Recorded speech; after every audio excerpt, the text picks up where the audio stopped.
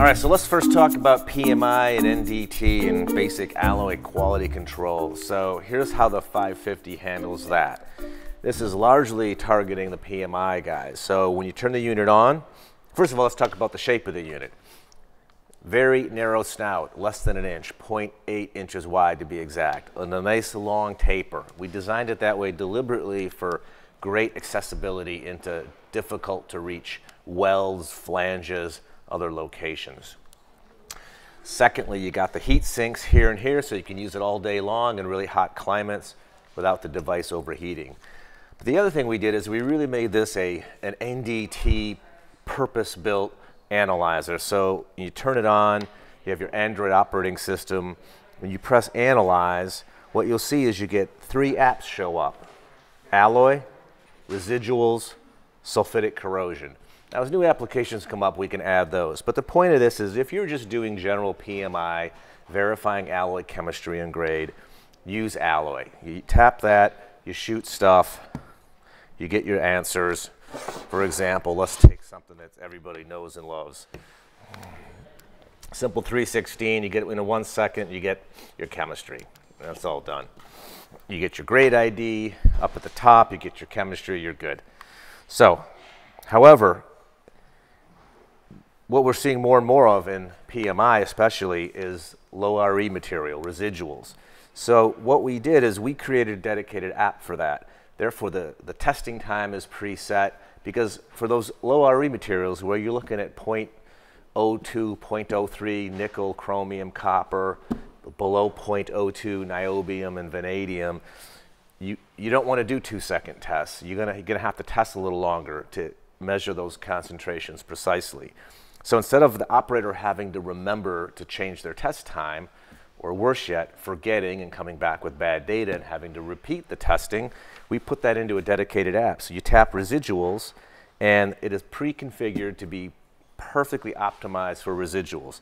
As you'll see, the user interface is too. So now when you test a residual material, it tests to a preset time, and what you see at the top is it's showing the 5 residual metals: chrome, nickel, copper, vanadium, and niobium. And then the top 2 lines are showing the formulas. CNC is chrome plus nickel plus copper, and NBV is niobium plus vanadium. So it sums the concentrations, and you'll see from here, this is one that would pass a low RE because it's using chrome, copper, nickel. The sum is 0.096, which is below 0.15, so you're good to go. Niobium plus vanadium would fail because the vanadium is nice and low, but the niobium is rather high on that, 0.04. But the point is, it shows you the sum, the 2 residual formulas, it shows you the values, and since it's X-ray, it's always going to use chrome in that CNC formula. Why? Because if carbon is greater than 0.18%, you have to include chrome. X-ray doesn't measure chrome,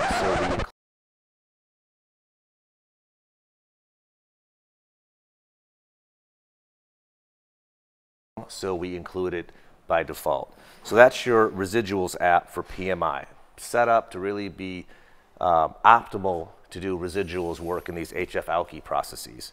The second thing, now let's go back to our home screen. The second one you'll see on there is sulfidic corrosion. So we'll tap that. Now, sulfidic corrosion, you're looking at less than 0.1% silicon in a steel. So for sulfidic corrosion with X-ray, you need to do a 2-beam test. The first beam to identify it's a steel, the second beam to measure the silicon. So same story for this app, we set up it to be optimal for that application, so the operator doesn't have to remember to do a 2-beam test or change test times or things like that. Again, you don't want to risk the operator going out, setting the unit up wrong, coming back with bad data, and having to repeat the testing.